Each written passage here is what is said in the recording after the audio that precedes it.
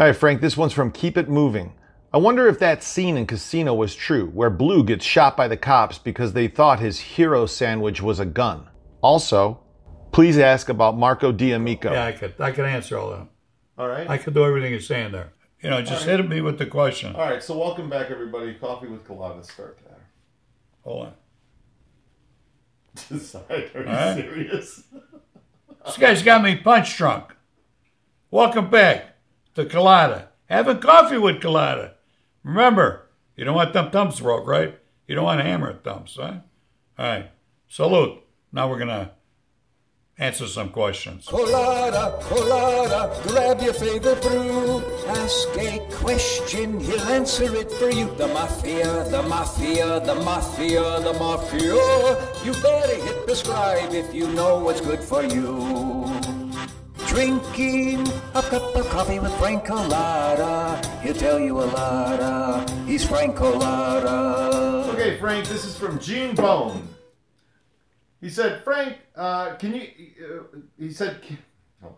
Come on, Adam, get it together. Yeah, this one's from Gene Bone. Good one. Can you ask Frank if Willie's illegitimate son, Pete Basile, was a maid outfit guy? Rumor has it he was. Willie had a very erratic outfit career, up and down, up and down. He could never seem to consistently put food on the family's table. All right. Answer me that in a minute. I could talk to you about Pete Basile first. As I told you in previous videos, I can't stand a little asshole. I know when he went to jail, he was locked up with, he was in the same penitentiary with Joey Aiuppa. And he was Joey Aiuppa's suckhole, kiss ass. Joey Aiuppa was in a wheelchair, and Pete wheeled him around.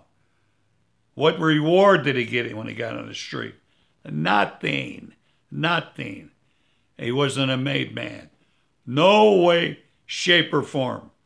He probably was looking for that to happen. It didn't happen. All right? Now, as far as Willie Messino. I liked Willie. I'll be perfectly honest with you. I liked Willie. And I could tell you, I believe Willie liked me to the day he died. From what I understand, Willie died with no money, and he lived in a studio apartment. This is what I understand. Willie was a loyal, I hate to say it, but it's almost like a servant to Jack Cerone. And he worked for Tony Accardo. Remember I told you? He watched his monkey. Because Tony Accardo had a monkey.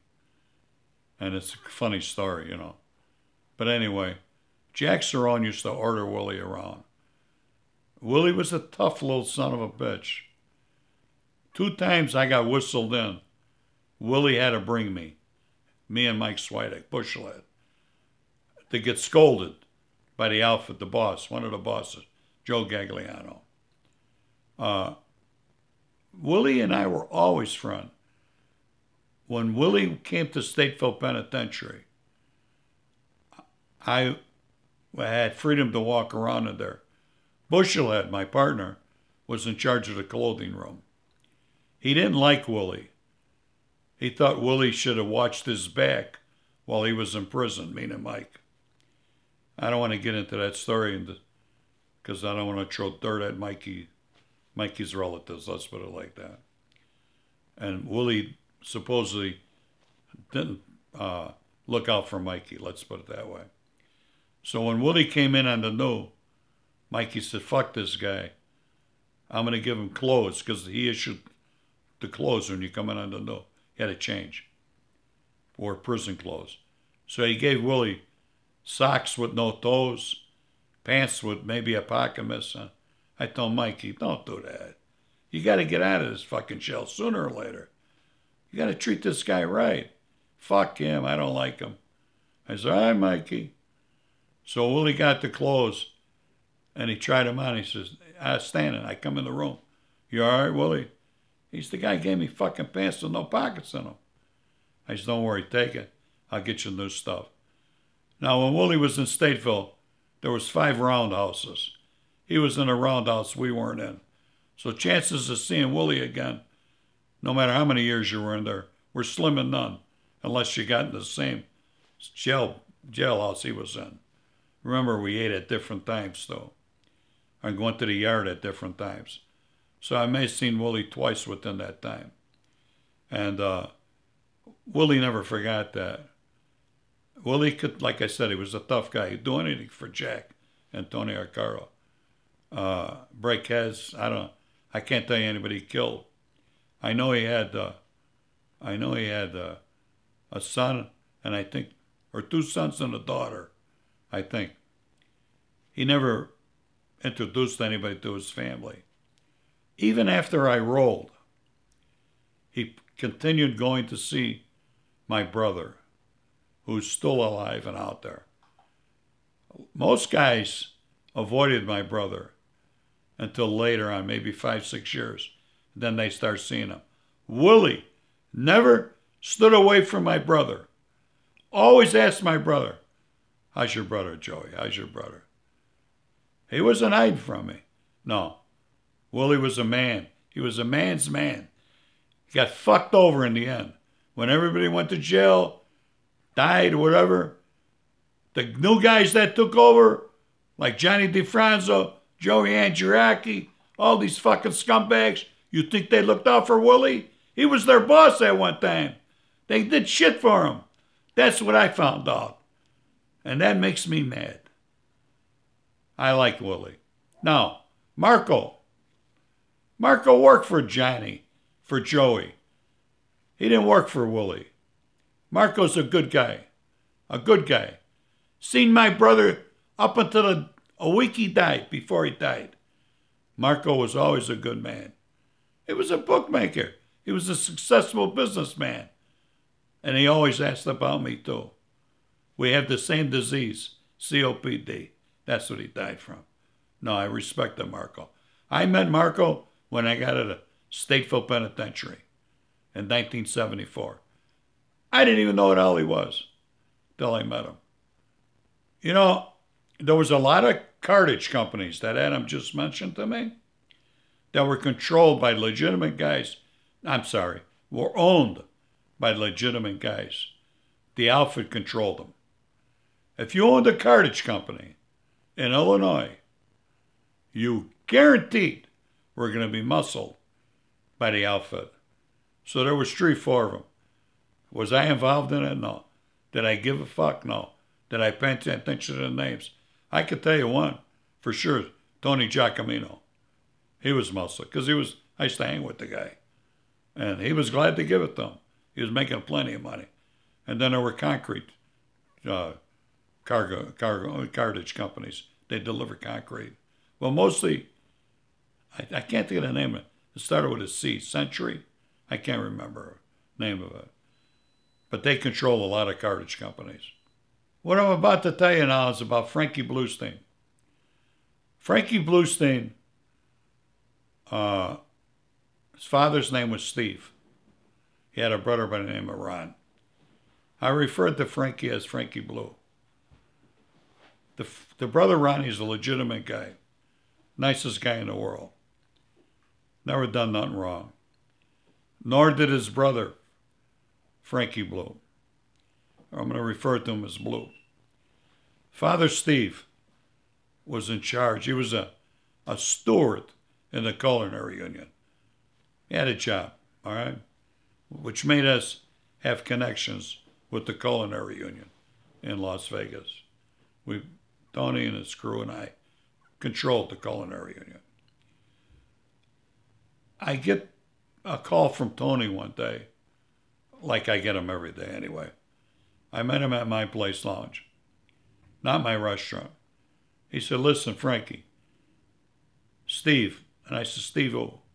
He says, Steve, the guy in the union out there. I said, yeah. He says, his other son, Frankie. You know Frankie, don't you? I said, yeah, isn't that the kid that owns the clothing store in Elmwood Park in Chicago? He said, yeah. He said, well, you know, the family's been out there for a few years. Now the kid decided he wants to move to Vegas. The story I'm telling you, I tell it on my tour. He said, I can't go in these casinos and get him a job. So Get him a job. Go to the hacienda. See Bill Loudon. He's the casino manager. He'll know who you are. Tell him what you want. He'll hire the kid. I'll tell the father to tell his son to put applications in 3 different casinos. Make sure. I'll do that. So I went and seen Bill Loudon. I told him what I had. Could you put the kid to work in there? It was the hacienda. We control the hacienda. That was one of the properties Argent Corporation owned, meaning Chicago outfit. He said, no problem. I'll put him to work in a supper club. They used to have showrooms then.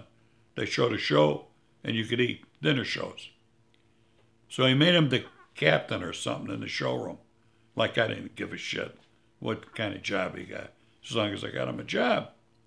So he gets this job. I get the word back to Tony. Tony gets back, tells Steve to tell his son what he's got to do. Kid don't know what's going on. He said, put applications in, and he named the 3 hotels. So the kid puts the 3 applications in, and he tells his son, whatever hotel calls you first, go there. That's the job you'll get. The first hotel calls him the next day. Usually they don't call the next day. Was the hacienda. So he gets the job in the hacienda. Now, I haven't seen the kid while he's living in town. I probably hadn't seen the kid in 5-6 years. He's a man. He's in his 40s. I don't hang with him. He's a good guy. He sold clothes. He owned a clothing store. Legit. The only thing this kid could be guilty of is being good looking. He was a handsome guy. Always wore suits. Real nice, meticulous. One night, after this kid's work, and he's there a month, I believe, Tony and I are sitting in front of my restaurant, the Upper Crud. I had a patio in front. This real flashy car pulls up. It was a Mark, Lincoln Mark. It was dark blue and white. It had Illinois license plates. As I pull up diagonal parking, I noticed the license plates. Tony's sitting there. I look over at Tony. I say, hey, Tony, see that car I just pulled in? He said, yeah. I says, got Illinois plates. I said, they drove all the way out here from Chicago to buy pizza. Ha, ha, ha. We're both laughing. We don't know who's in the friggin' car. Who's ever in the car, he's hesitating, or she's hesitating. They finally get out of the car. Then I realize why. Tony's eyes open up like golf balls. He starts screaming. And I looked at the guy he's screaming at. Then I realized it was Frankie Bluestein. What are you doing here?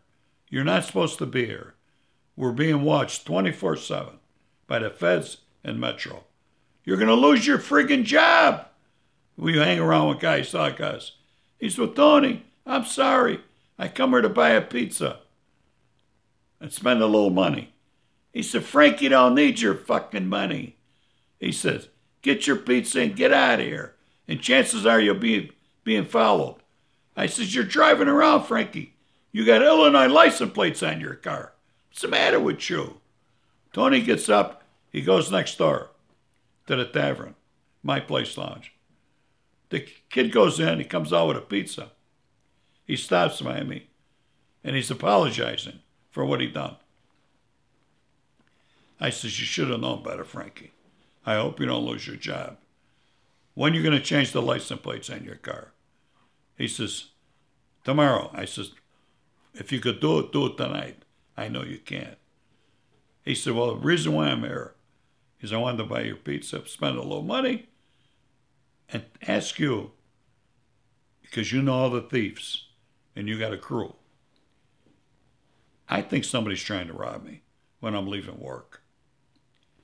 I said, it wouldn't be anybody I know. I doubt it. I think it's your imagination running away with you. He said, well, there's a car following me, and I managed to get away from them. I think they're trying to find out where I live. I said, that's probably Metro, and they're using unmarked cars. That's who it is. He said, well, I've been carrying a gun.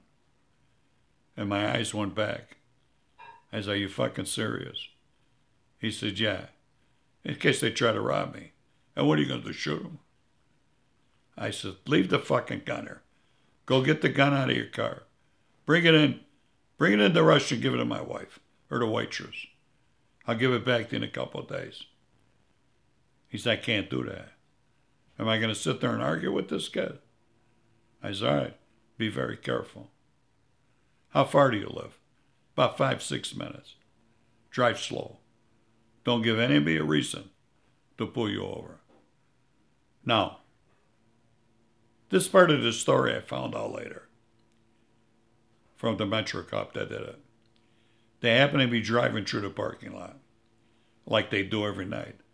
They seen this flashy Lincoln with Illinois license plates pulling out of the parking lot. They said, let's follow that car. That's when the unmarked car followed him. They followed him towards his house. When he got towards his house, or the complex he lived in, it was a gated community. He hit it up with the car. Because in his mind, he still thought that these were crooks following him and were going to rob him. He tried to get into the gates. They tried to curb him. For my understanding was, he put the car in reverse, tried to ram him to get away. He pulled the gun out because he thought he was being robbed. The cop driving the car, the other cop was outside of the car. He yelled, he's got a gun. The cop proceeded to fire, emptied his gun into the quarter panel door. The driver got out, emptied their gun.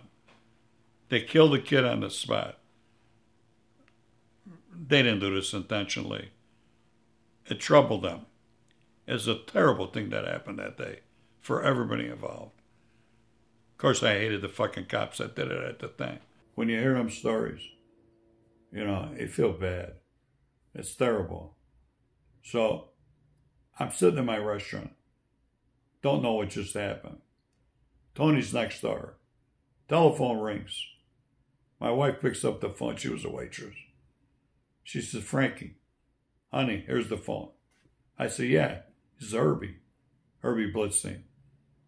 It's Tony there. I said, I'll get him. I get Tony. Tony gets on the phone. Tony's like, what? And he comes to me after the phone. I said, what's the matter? He said, Frankie was just killed. Frankie just left there. Tony said, I don't know who killed him. And I said, he said, crooks were trying to rob him. I never said that Frankie had a gun. I kept that quiet. Because I know the more you put into something, it would have got even worse. Then Tony would have said, why didn't you come and tell me this and that? I don't want to go through that, so I said. That's what he told me. He thought somebody was robbing him. And I told him it was the cops. And he said, well, I'm going to go find out. He come back 2 or 3 hours later with Herbie and Frankie's father. The old man's crying. It's a very sad situation. That's when I found out. 2 policemen did it. And they took him off duty that night immediately. Then they said the kid had a gun. And I didn't say nothing. And they said, they planted that gun on him. Now, I knew not to say nothing, because I knew the direction they were going in. I did come to find out later that he did have a gun. It was a legitimate gun, and the gun was registered to his brother. And the only reason why he had that gun is because he thought he was being robbed, and his brother thought he was doing him a favor. It's just a fucking bad situation. And no winners. And that's the true story. Yes, that was portrayed in the movie Casino, where they shot the kid in his driveway. The cops shot him. They shot Blue because they thought his hero sandwich was a gun. And they said, he had a hero sandwich. He had a pizza. Christ, what gun? He's got a fucking hero sandwich here. What do you want? It's pitch black out here. Black. It's tinfoil. It looks like a fucking gun. You fucking moron. I'll be filling out paperwork for the next 2 months because you and this piece of shit. We got to do all this paperwork. That's all casino bullshit. Got it? That's the best I'm going to tell you. Let's wrap it up right now. So, wrapping it up, back to the old cup. Remember, any saying you want can go on the back. F you, Cullotta. You can pay your taxes, whatever you want. And a lot of other merchandise. Right below the video, you can see the cups. Hit the button. Hit the button, whatever finger you want. Spare your thumb. God bless y'all. All right.